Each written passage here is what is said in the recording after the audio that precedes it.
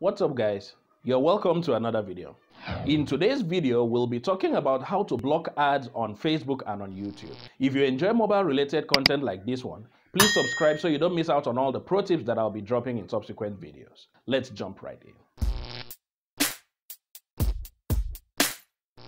It's unfortunate that ads have become the main revenue earner for most software development companies besides subscription services. And also, the users are on different sides of the divide when it comes to advertisement. Because in as much as most users do not complain about ads, deep down they know that they would be enjoying a better experience without ads. So that's why we are talking about how to block ads on Facebook and YouTube today. In one of my previous videos, I had talked about how to block ads on Android. Generally, that is assuming you are playing a game, all those intrusive ads that come in to ruin your experience.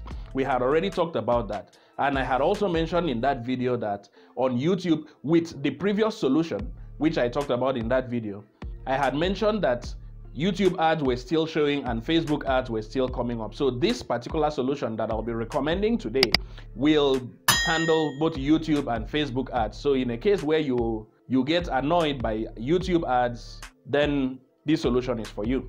So to set yourself free from YouTube and Facebook ads, download Adblock browser.